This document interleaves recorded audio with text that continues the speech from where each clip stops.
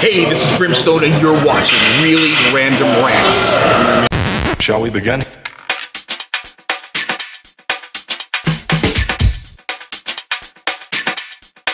Let's begin now.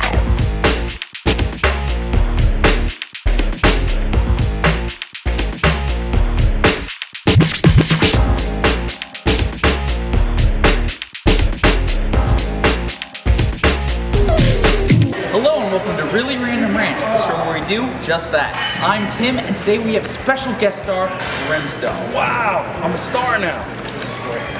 I always wanted to be a star. This guy's done pretty much everything you can think of. He has his own hot sauce line, your own coffee line, t-shirts, radio show, Pro wrestler? much more. I did a little something here and there. Yeah, I've been in the industry for a very long time. I started out when I was about 5. I was on Sesame Street, Romper Room, and then I toured the world in music, and then I toured in wrestling. I'm an actor and author, comic book character, philanthropist. You guys know who Stan Lee is, the guy who created Spider-Man. I'm the celebrity spokesperson for his foundation, Literacy in Children. Make sure you check that out and support. So I do a little bit of everything. And the Ryan House Radio, I do with my co-hosts Kim Zambo and we got Mr. Greer, who's also here today. He hasn't been out to a con yet, so he's here. Show him. Say hello, everybody. So we do stuff and things. Right now we're on over 19 different networks, iHeartRadio and so forth. We're getting between 3.5 and 4 million listeners weekly worldwide. We've got a television series in production right now called Behind the Grind, based on the radio show, which is going to be on Amazon Roku and Apple TV. And we're very psyched about the game GHR, which is going to be, based on the radio show GHR, The Great Airspace Chase, which features all of the characters from the show. So it's going to be absolutely amazing. So you got questions? Yes. I got answers, I hope. Now, this first one might take you a little while. Oh my goodness. How did you get started in each job? This kid hates me. He hates me. He's a citizen. Good luck. All right, so, obviously when I was, 5, 6, my mother had brought me into, a bunch of different commercial type things like the Rice Krispies and so forth. And that brought us into Sesame Street and Romper Room. And then from there, I was Little Brim. And not that Little Brim, mine out of gutter. So, I started reading comic books and I was really into comics. And, I kind of got steered off into music. Music became my first true love. So I became a drummer. Then I wound up getting into a couple of big bands and toured the world with that.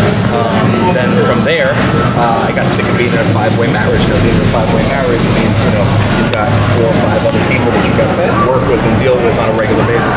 And it's just not, always fun. So, I wound up getting into professional wrestling. And, I rode that train for a long time. And I worked pretty much everywhere. And it was a wonderful thing.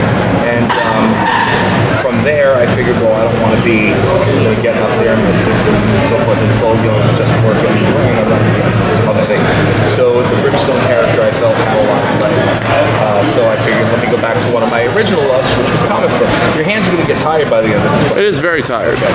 So I went back to comics and I put together a team and put together Brimstone which is the comic book. Now everything else kind of ties into that. So the character has new legs and new life in the comic book. The comic book then spawns animated series, the kids books, the video games, and all that jazz. And then it just leads from there. Now, when I was doing the conventions on the convention circuit, I got sick of planes, trains, and automobiles and not seeing anything else. So you asked, I'm giving. Okay, so I'm giving you short versions. So I said to my agent at the time, I said, I want to start doing something outside of just going to events, and that's it. I like to eat, and I'm good at it. I said, why not do a food series? So we started doing a food series called Food Hound Tidbits. We did 3 seasons of that, and from there, I was able to start off my line, something I've always wanted to do. Candy line, coffee line, and all that jazz. And you know what I'm saying? Like everything kind of worked from there. Then I expanded Hound Entertainment Group from there, and then from that, then we went to House Show. So we were on Zambo and Kim started out as my own. So hopefully that was a short version of the long. I tell you, this guy has done it all.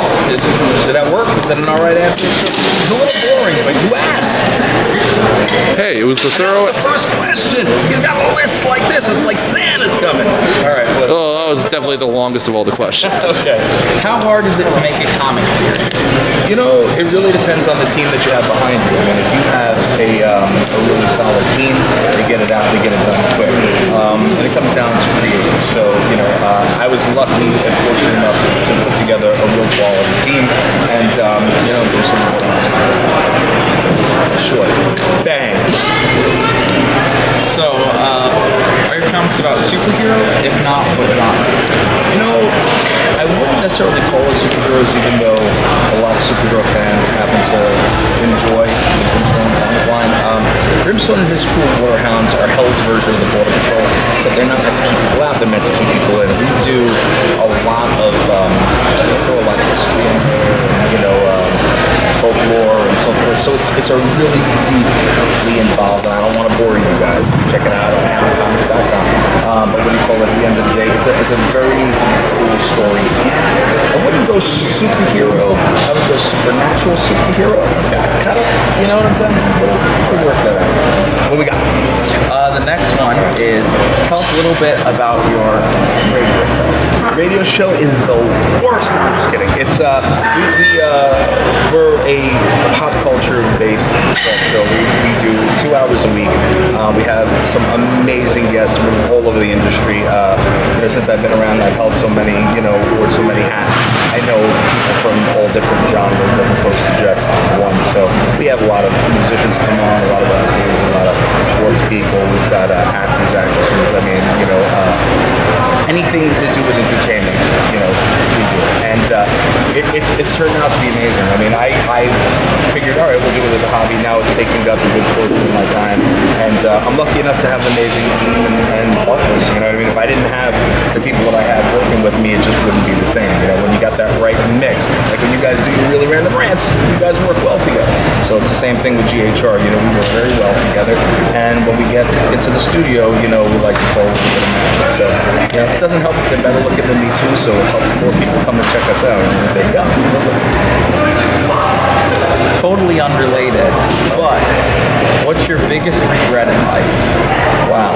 My biggest regret is being away from my family as much as I've had to be away from them and sacrifice a lot of time. Because when you're in entertainment, you know, especially in entertainment, you're away a lot.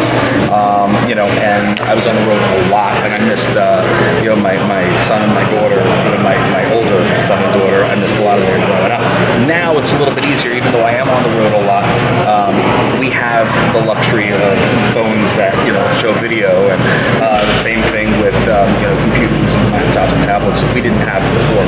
So, you know, it allows me to see, you know, my little one and my older ones, and, you know, it's a lot better. But yeah, that's the biggest thing. You know, the biggest regret is me not being able to spend as much time with my kids. Although I never missed an event like a birthday or, you know, anything special. I was always back. See? So, I'll explain this question first. We were talking a lot about you last night, and we were making jokes like you probably have Wolverine claws, you can probably fly. We're saying you do all this so much great and charity work. Will you ever run for office? Funny enough, we were joking around about that on the show. We said Brimstone 2020, and you know, every time I wind up talking about it, you know, they're like, so, you know, it's a joke. I mean, I'm as much as I personally dislike what's going on in office now. I'm not pushing that on anybody. You know, personally, I don't know. It would be funny and fun to do it. You know what I mean? I don't think I would get as many votes. You would win. That I would need. I don't know. I would hope so. But you know what? I tried to get on Celebrity Apprentice and I didn't get on Celebrity Apprentice. So, you know, winning the presidency, I don't know. I don't know. If you guys all vote for me, maybe I have a chance. Do it. Well, if everyone who watches our videos votes for you, you have like 3 more people voting for you. That's awesome. We're good. I'm on. I'm in. I'm in. All right, so what else? Tell us a little bit about your philanthropy. My philanthropy. Well, I'm the celebrity spokesperson for the Stanley Foundation, which is literacy in children, so I'm very passionate about that. I do a little bit of everything. I've done anything from candle lighters, which is cancer for children, cancer in children, Arthritis Foundation, which, you know, as a former professional wrestler, you know, my body is not like, you know, the body of others. You know, I have aches and pains. So, you know, and the list goes on and on and on. I do everything from wildlife to this, that, and the next thing. I feel it's very important to give back, never forget where you came from, and always continue to give back as much as possible. So, yeah, that's pretty much, you know, the extent of it. I mean, the long and short is, you know, if something comes up that I can do, I can't do everything. I'm sorry, guys, I try, but, you know, I can't do everything that comes to me, but I try to do as much as I can. You know, when they ask me to do it, if I'm available, I do. All right, and the next question is, what is your favorite hot sauce? My favorite sauce, personally, is my sweet E treat, which is a sweet chili hot sauce. Ooh. It is banging. It's amazing. I've absolutely, it goes like this every time I have it in. Like, I'm out of it right now, otherwise I'd let you taste it. It's amazing. And then on my seasoning side, my favorite is my hell dust. My dust from hell. We changed the name, I'm sorry. But the dust from hell is amazing. It's a 3 chili seasoning that is just maddening how good it is. I don't want to tell you all the secrets of what somebody will try to steal my recipe. Anyway, but it goes by 2 favorites. All right, so Hope I'm making sense. It's early here. Yeah. I should still be sleeping right now. They'll get me out of bed. it's okay. This is the final question. Oh, you can ask me 100 questions. I'm good. What tips would you give to people to pursue their dreams? Work hard, never give up, never surrender. Everybody out there is going to try to tear you down. Don't let them tear you down. You know, just keep on keeping on. That's the best advice I can give. A lot of people get frustrated if things aren't happening so quick. You know, it doesn't happen quick. It doesn't work that way. Their overnight success stories are not overnight. They've usually been in the business for 10 years and you just didn't know it. You know what I'm saying? So it's just work hard. Always put your best foot forward. Work your am I allowed to say that? I'm sorry. We'll beat it out. Okay, just bust your hump and make sure that you're you're doing the best you can, because another thing is you're out there doing it. There's about another million people out there trying to do the same thing. So you just got to do it and do it better. Hope I'm making sense. He's like, yeah, this guy's bored. No, actually, He's like, really interesting. No, it's just that he has no way to respond to that awesomeness. I think he should teach a history class. I'm in. That would be Bring me in. Brimstone's history. I do. You know what I mean? I do a lot of talks in schools. I do high schools and colleges. I've done elementary schools. I do trade schools. So I do a lot of work with students, and people ask questions, and I try to give them the most honest answers back, because nobody wants to be BS'd. You know what I mean? And if you really honestly want to get into the business, you want to learn, and you want to grow, you've got to understand there are ups, there are downs, there are peaks, there are valleys.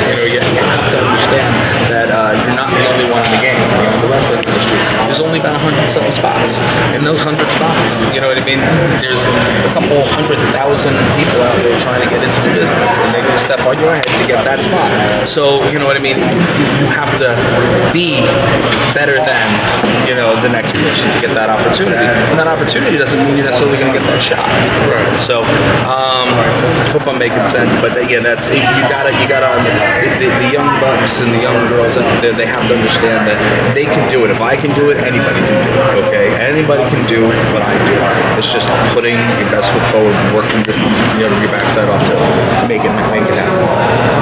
Well, thank you for doing this. No problem, little brother. Again, This guy right here. This is Brimstone. Check him out on all his social media accounts. Are they up on the screen somewhere? No, they're in the link. They're in the Links down description. below. Links down below. Like me on Twitter. I'll talk back. This guy messages me at like all hours. I don't think he sleeps. No, he doesn't. No, I'm his friend, and he does not sleep. I'm sorry. He sleeps from like maybe 2 to 3. Oh man. You need to get some sleep, kid. Anyway. So, #Deb did it first, and have a really, really random day.